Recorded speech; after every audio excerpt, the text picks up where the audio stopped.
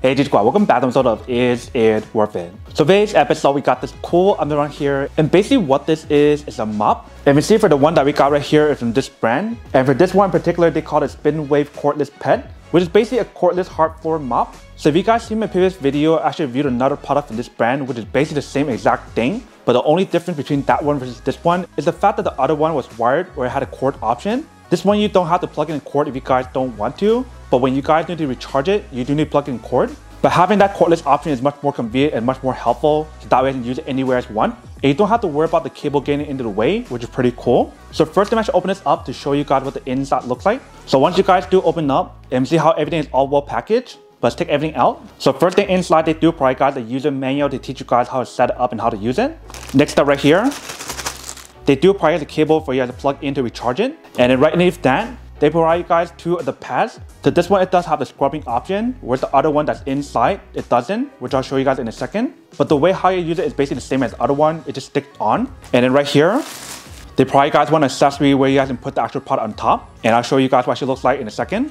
And then right underneath that, we do have the product. So let's do take it out. And see how the product is all nicely wrapped up. But before we take off the wrapper, I want to show you guys what else is inside first. So on the very bottom, you can see they do provide you guys some formula that you can add inside, or you can use any of the other formula as well. But for this one in particular, it's a clean and natural multi-surface formula that has a citrus fresh scent. And they mention how you can use it for the spin wave options or the cross wave option. And that should be everything inside. Now let's take out the wrapper. So once you guys take it out, here is basically what the product looks like. So literally everything on here is basically the same. We do have the handle option right here on top. Right here in the middle, you can see we do have the hole. If you guys do push it in, that basically locks it in. But same as the wired option, they do have a little hole in the back. So that way you can poke it in the back to release it, to take out the pole if you guys do want to. And then for top part right here, we do have the handle option. And we do have two buttons for us to push. One is the power button and the other one is the spray button. For this one, you can see we do have a very nice handle for us to carry around really easy on the side. Front part right here, we do have the water tank. So let's do take it out. This is what the water tank looks like. So to show you guys how much water and the formula to add for large area and small area. And you basically want to open this part right here to add in the formula and the water. And then for bottom right here, we do have the easy hole for you to pour out the liquid when you guys are done using it. Or you can open right here to pour it out as well. But once you guys do add the formula inside, you just stick it back in. Just like that. And right here, we do have the bottom part at the bottom, which is basically the spin wave option. And the way how to design it is basically the same. It allows you guys to move it up and down, and left and right.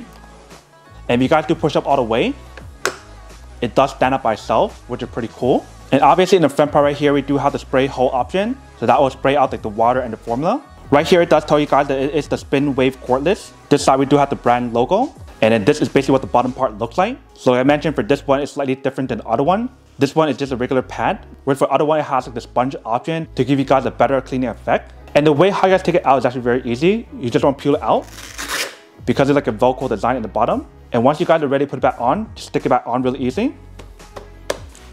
Just like that. Same thing for other one. And then put it back on. And for these pads, they are machine washable. So once you guys are done using it, you can just run machine to wash it. And in the back, if you see, they do provide a piece of paper to show you guys how to use it. So when you guys do turn it on, you do want to recline it first, otherwise it will not work. And like I mentioned, for this accessory, you just want to put it in the bottom.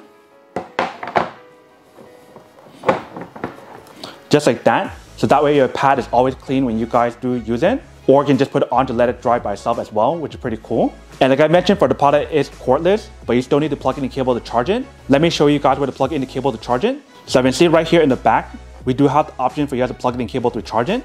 Before I should test it out, let me plug in cable to show you guys how to charge it up. So I don't plug it in the back. Once you guys plug in the back, the other side don't plug in the wall outlet. So you can see once you guys do plug it in, it does light it right here. So I'm assuming once it's fully blue, that means fully charged. But right now, since it's not fully charged yet, you do want to fully charge it.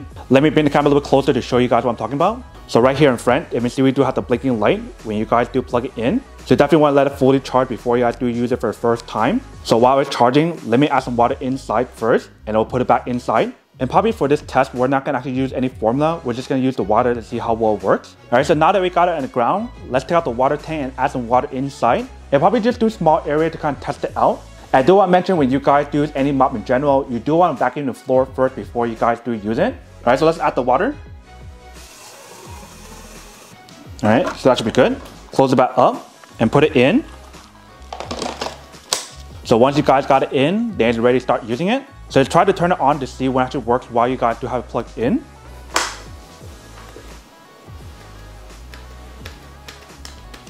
Alright, so it does not work when you guys do have it plugged in. So you can only use it when the cable is unplugged. So the battery is halfway charged. Let's unplug it and test it out to see how it works. Alright, so we unplug the cable. Now let's try it out to see how it works. So we do press the power button. It turns on, but it won't work because like I mentioned, you do have to recline it. So let's do recline it. If you guys turn it on, you can see how it starts working. But when you guys turn it on, all it does is spin the bottom. So if you guys want to use the water or the solution, you do have to actually use the brain option. So just like this.